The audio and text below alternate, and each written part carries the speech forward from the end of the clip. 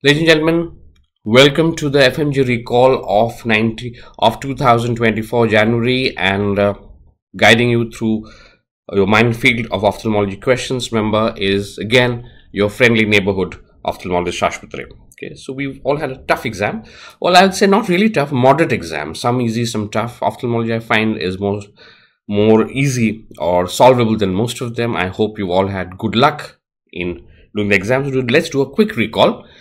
And you can make out, or maybe you cannot make out. I must tell that I am not in the country right now, so it's very difficult for me to put together this presentation, so which is why it explains the delay. So I beg of you to forgive me if there are certain delays in the discussion. So let's start. And here we see our old eyes, the logo of Sashwat Ray, the famous Mona Lisa eyes. Okay, so we come to this beautiful eyes that I'm so much in love with, and we start with our presentation. Let's do that. So the first question is that an infant that is 1.5 years old, well, that's not correct grammar. It should be an infant who is 1.5 years old, exhibits a white pupillary reflex.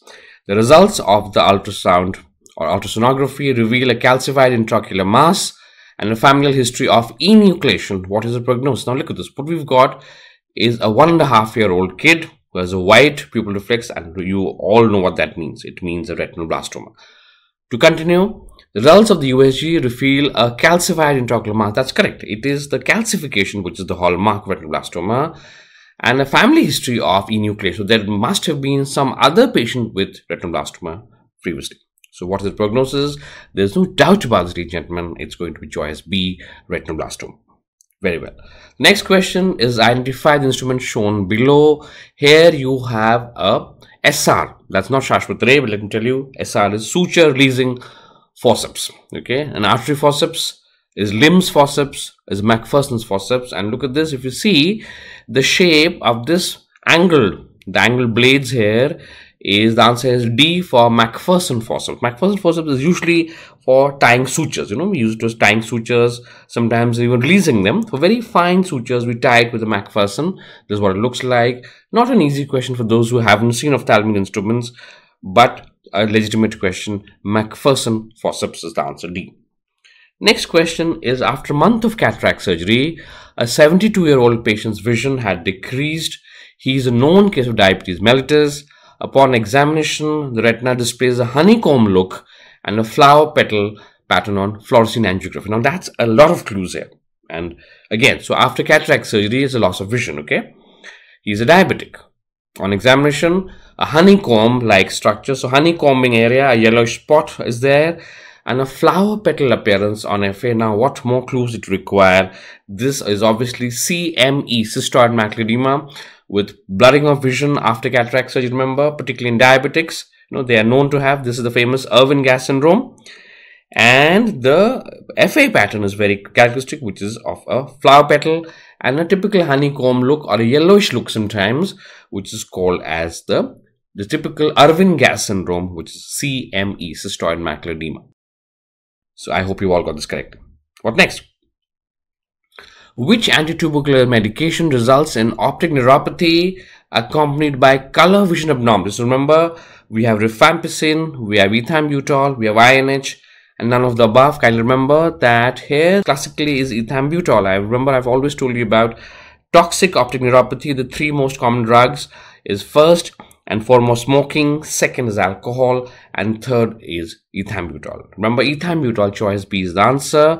However, you can also have INH. Remember, ethambutol is number one, but INH also has been implicated as the second drug of ATT, which may cause optic neuropathy. Okay, this is called as toxic optic neuropathy, and the three most important drugs are smoking, alcohol, as ethambutol. The answer here is ethambutol. Next question, which bones are removed or cut during external DCR? Okay, now this is more of an ENT question actually, but however it overlaps with ophthalmology, and the answer is B, where you make a cut between the maxillary and the lacrimal bone. Okay, remember DCR is done when we have a blockage in the nasolacrimal duct, isn't it? And in the third option, the best option here is to do a DCR, which to connect, the DCR stands for dacryocysto-rhinostomy. So you connect the lacrimal sac with the, typically you connect it what? Directly to the middle meatus of the nose, So this is a bone window between the maxillary bone and the lacrimal bone. So this is more an ENT, but we've taken it because it overlaps slightly with ophthalmology. Okay, forgive me for stealing a ENT question. What criteria are not included in the definition of severe non-proliferative diabetic? Severe NPDR. Remember, NPDR, we have 3 stages: mild, moderate, and severe. Okay. So the severe, remember, we have this 4-to-1 rule. 4-to-1. What is that? In NPDR, severe, remember, 4-to-1 rule. You have to remember this 4-to-1. What is that? 4 is, look at the choice here, microaneurysms or hemorrhages in all 4 quadrants of the retina. That's 4. So if you have this, it means you have severe NPDR. So it is included. Then look at choice D, venous beading in 2 or more quadrants. That is 2. In 2 or more quadrants, if you have venous beading, beading means the blood vessel appears to be beaded like this with small sacculations like this. This is the 4-2. 2 or more quadrants, venous beading. And 1, choice B, irmas in at least 1 quadrant, but can be more than that. Irmas is intraretinal microvascular abnormalities. 4-to-1, all these 3. So A, choice B and D are all in the definition of severe NPDR. Which is not included is choice C, neovascularization. Remember, as soon as you get neovascularization, it means that you do not have NPDR anymore, you have PDR. This is a very tricky question because remember, normally we do not teach you about severe NPDR. The 4-to-1 rule we do not teach you.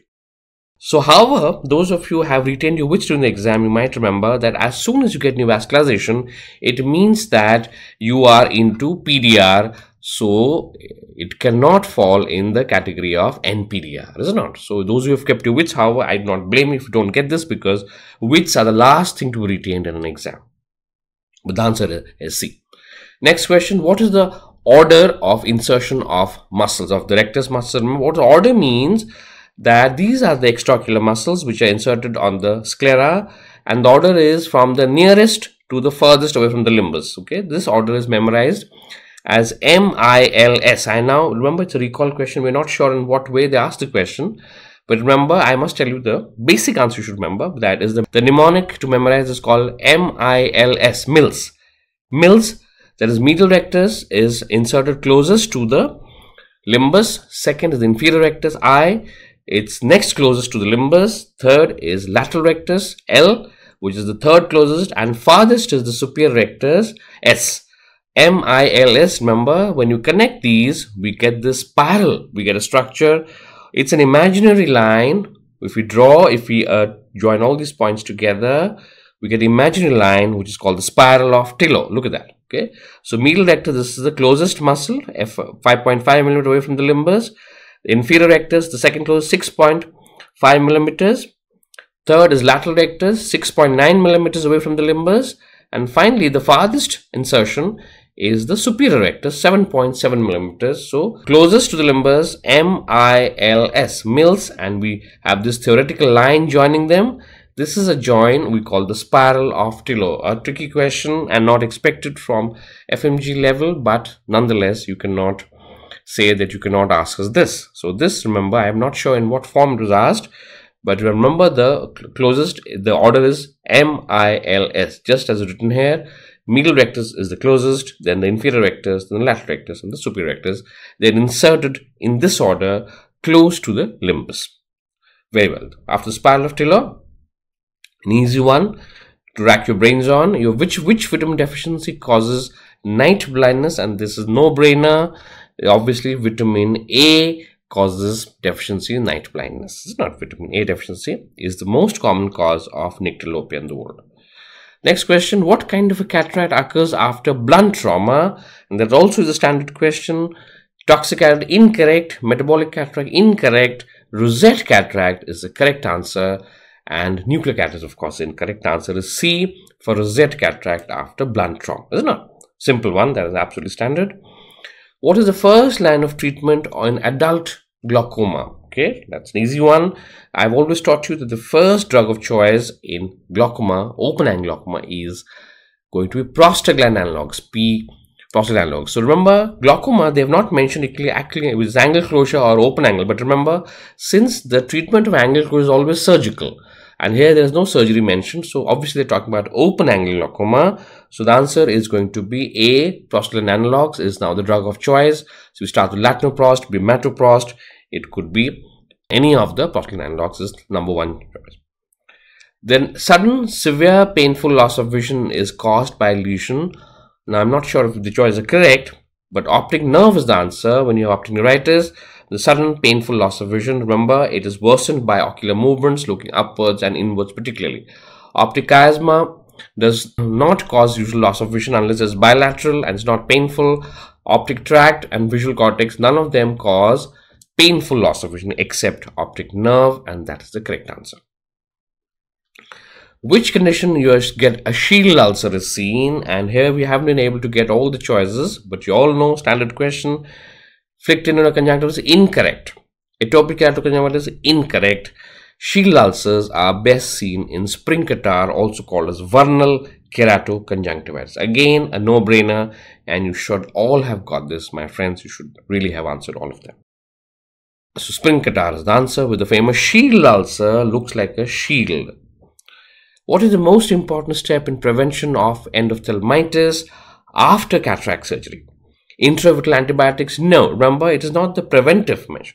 Intravitreal antibiotics is used for the treatment of post-op endophthalmitis, not preventive measure. Pre-op antibiotics we do give, but is not the most important preventive measure. Post-op antibiotics is not the most important preventive. The best answer here is povidone iodine lid cleansing. Remember, I have always told you, my friends, that the most important step which prevents endophthalmitis after cataract surgery is clean the eyelids with betadine or povidone iodine. It cleans, this is a very powerful lid scrub, and it cleans all the bacteria that are present in the lids. Remember, in the eye, the lids and the lashes, eyelids and the eyelashes are the most dirtiest parts of the eye, which harbor all the bacteria. Optic nerve gliomas. Now that is a more difficult question. Remember, this is from neurofibromatosis, tuberous sclerosis, Sturge-Weber syndrome.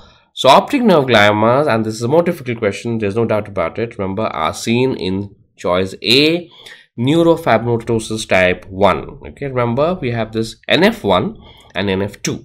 NF1 is also called as von Reckling-Hossen's disease, and NF1, remember, the most common ocular finding, I think you should know that, is Lisch nodules, but they also have optic nerve gliomas. Okay, so remember, the most common ocular finding in NF1, and it has a lot of ocular findings, is the most common is Lisch nodules, but the commonest cause of loss of vision is bilateral optic nerve gliomas. Okay, NF1. NF2, remember the NF2, neurofibromas type 2, we don't usually have ophthalmic findings. They are more specifically seen in acoustic neuromas. So whenever you see bilateral acoustic neuromas, you think of NF2. The only ophthalmic finding of NF2 is a posterior subcapsular cataract. So the answer here is NF1, where bilateral optic nerve gliomas, whenever you see, because they're not a common findings, particularly both eyes, should always suspect neurofibromatosis type 1. And that's it, ladies and gentlemen. I hope you've done all your questions. Actually, there are some more, but these are all that we could locate. So overall, I think that you've had about anything between 16 to 20 questions of ophthalmology, which is a huge amount. But I think that most of you would have got this done correctly. Okay. Thank you very much, and all the best from my side.